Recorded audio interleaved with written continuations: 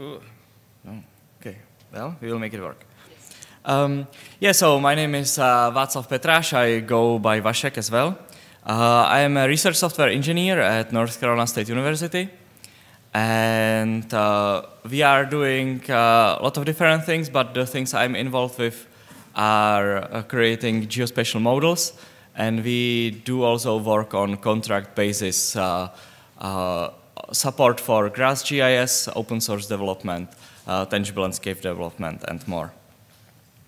And I will be presenting a lot of things, but and a lot of things I was involved in actually executing that, but there was a lot of other people who were involved as well from the GRASS community. So GRASS GIS consists of 500 command line tools with 400 more in GRASS add-ons repository. And what adds to the complexity is that there is more than 50 dynamically linked compiled C and C++ libraries. Then we have more than 10 Python subpackages. And we have 4 different interfaces natively in GRASS GIS: a graphical user interface, command line interface, Python interface, and C. And we want all this to work while following our goal of keeping the code stable while having all the latest innovations in it. And the goal of GRASS GIS in terms of processing is that there is just everything. So you don't have to install any additional tools. Well, we have the add-ons, but it's more the experimental versus stable distinction. And this follows the mission of GRASS GIS project, which is bringing advanced geospatial technologies to the world. So we want all this to work, and that's a complex system. So Markus was talking earlier about our transition to GitHub and Git. And related to the talk, the important thing was that in 2018, GitHub came with this free GitHub Actions continuous integration environment for open source projects. So we have a lot of continuous integration time available in the cloud for free.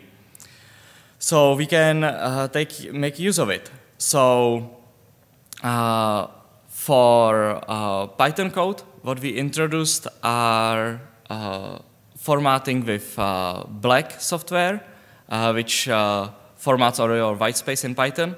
We are checking the code with Flake 8, and some of the code is now checked even with Pylint, which is checking your style.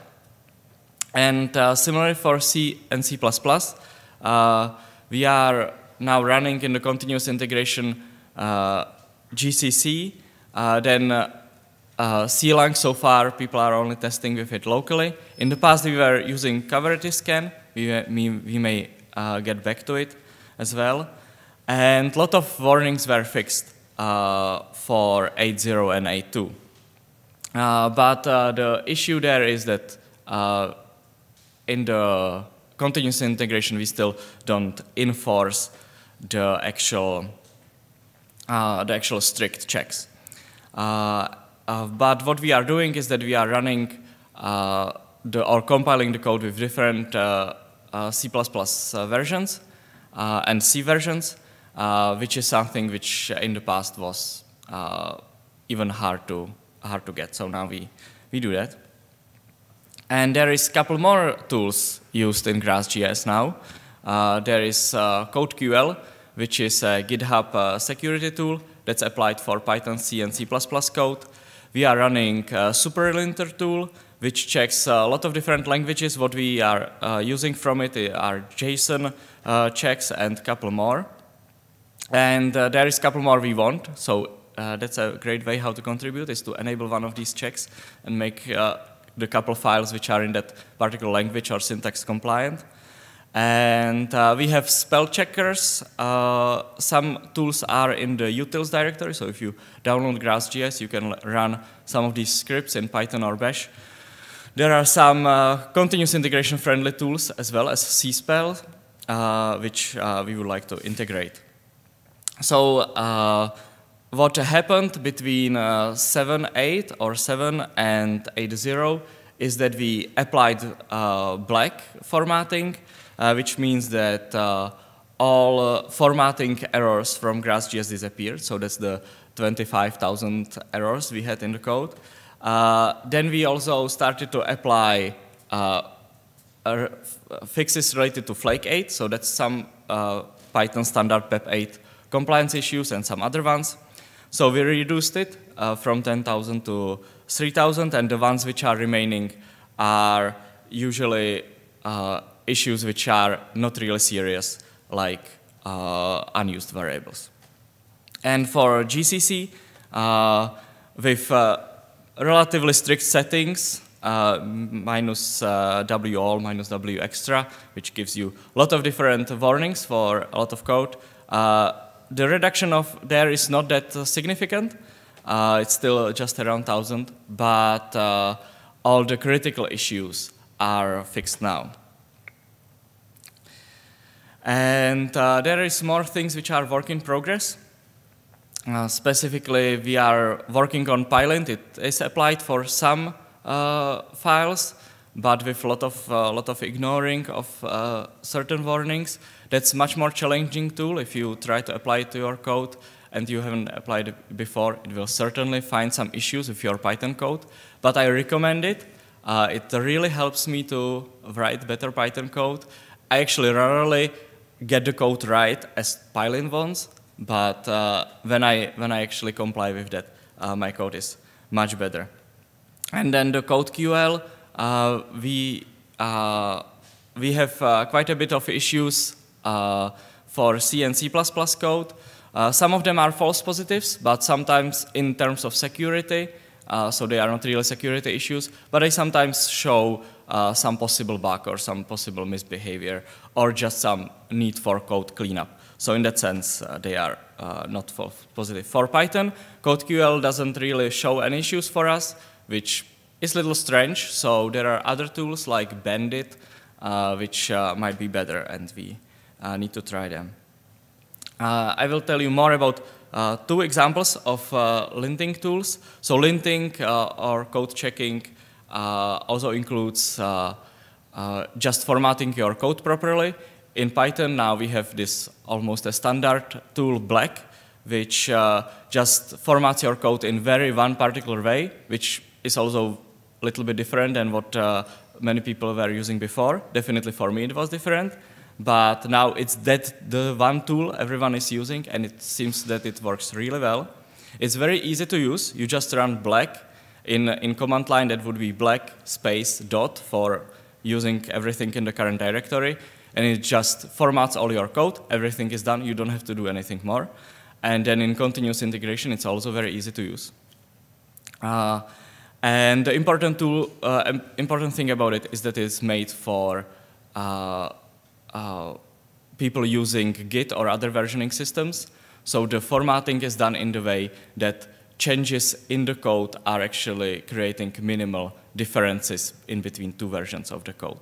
So it's formatting which is developed with the current ecosystem in mind. And current ecosystem here would mean we are all using Git or other versioning control systems. On the other side of the complexity spectrum lies, for example, Valgrind, which is a tool for C and C++ checking, and it's by default it checks your memory usage. You actually have to run the program itself, so you have to compile it and then run it with real data. And then based on how the program behaves, it checks all the memory usage and tells you, okay, this is here you are losing some memory, you are losing control of it. Here you are using memory in a wrong way, and it will give you a report about it. So in GRASS GIS, when you want to run it, you actually have to run GRASS GIS and run that tool. So these things are hard, so what are some of the benefits? Well, one of the benefits is that you can end the endless discussions, like here I'm probably babbling something about code style or something, and everyone is just totally bored. So you don't have to have these discussions anymore because you are just using black, and that's just it. No discussion needed.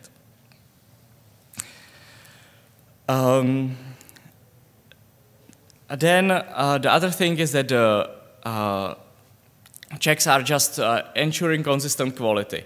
They're at least some consistent minimal quality.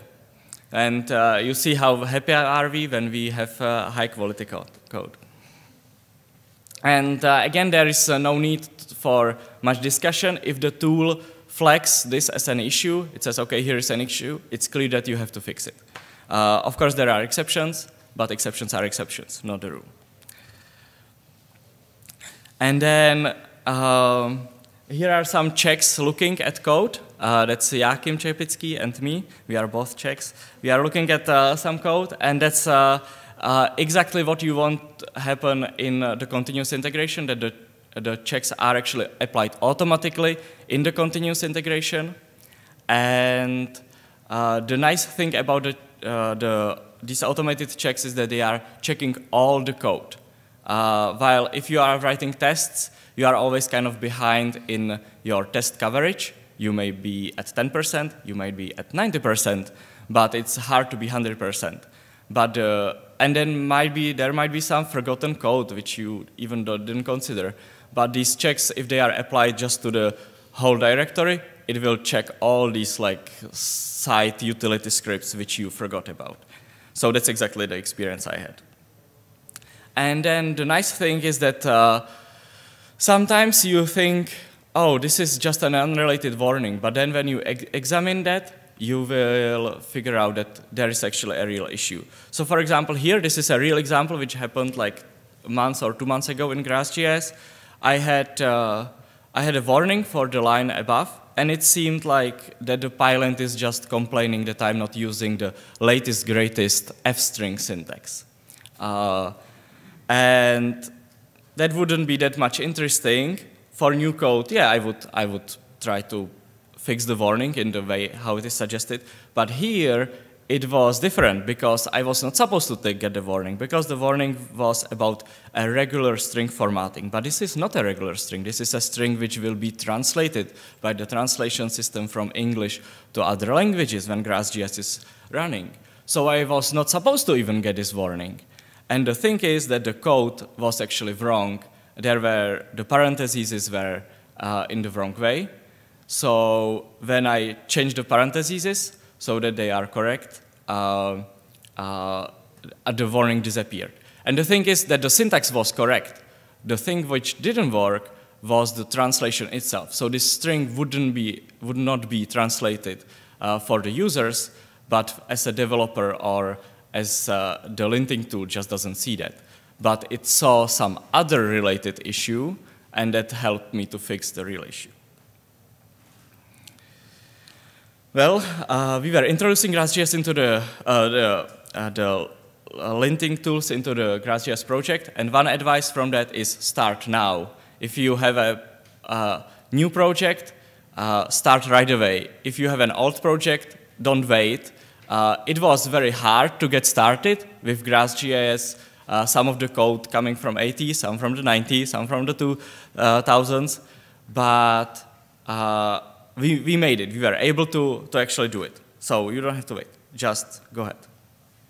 And then enforce the standards in continuous integration. It's nice to apply black formatting to all your Python code, but it's difficult to keep it.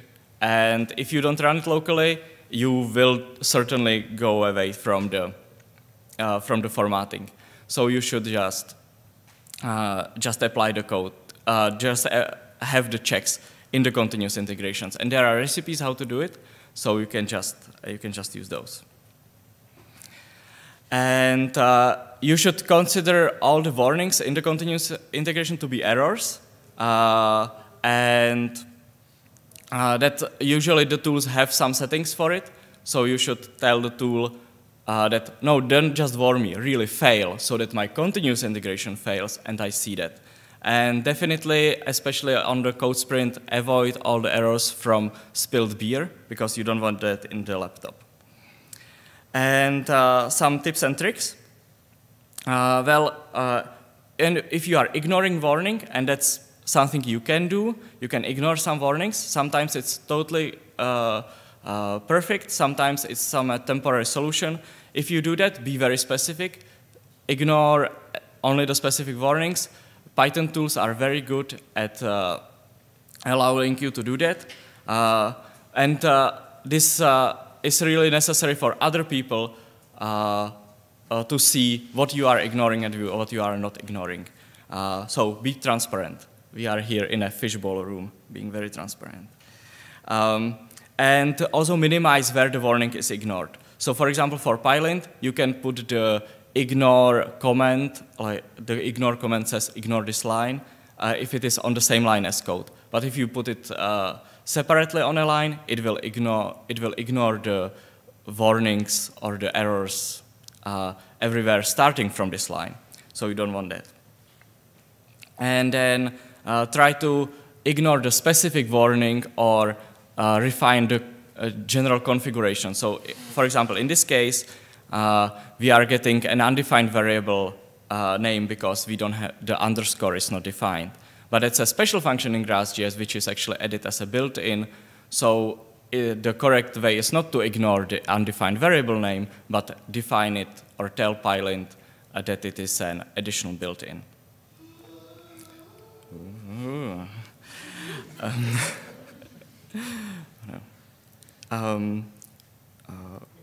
Okay. Wait, what happened here? I have like tons of bonus slides. So when you get the presentation, from